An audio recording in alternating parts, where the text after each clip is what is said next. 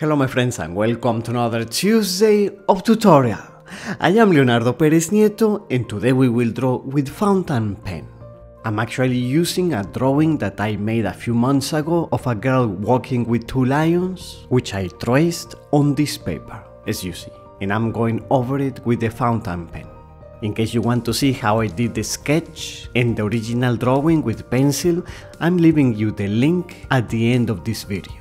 So here I'm simply going over the line that I have traced. I'm using brown ink. However, I did a trick here which I want to tell you about, and is that for this first part and to do the general drawing, I didn't want it to be too dark, so I diluted it with water.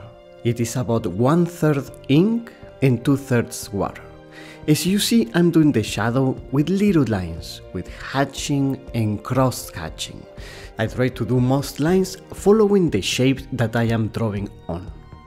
I really love drawing with fountain pen, and therefore I think I will redo some of the drawings that I have previously done with pencil, like this, now with the pen.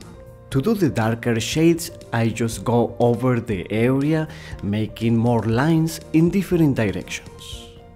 I do not paint any areas completely solid, or at least I tried not to. I think it looks better if it's just lines. We shade the old-fashioned suitcase, and then the mane. The mane I do it with little curved lines, and I double them close to the body because that part should be darker. Good! And let's do the last lion. The lioness, I'm sorry. In the comments last week, many of you sent me beautiful art quotes. Thank you for all of that, I love them.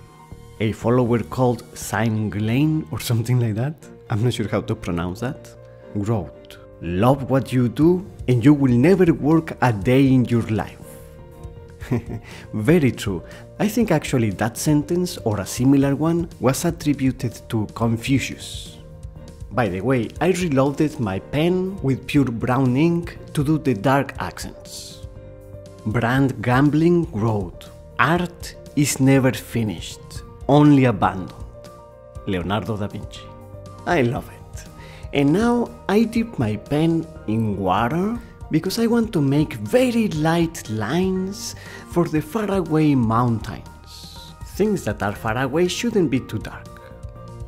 That's another trick I wanted to show you. We erase the original pencil line so that the drawing looks cleaner. Just make sure your ink is totally dried before doing this, otherwise it will smudge horribly. I do a shadow here on the leg and some other dark accents over here with the darker ink. That's the pure ink. Very good. And I want the case to be darker too. So we go over it once more, making lines over it, crossing them in a different direction. We do the last details, the last shadows, the signature, and it's ready. If you enjoyed it, please give it a like, share it to your friends, and subscribe to Fine Art Tips, and I will see you on Tuesday.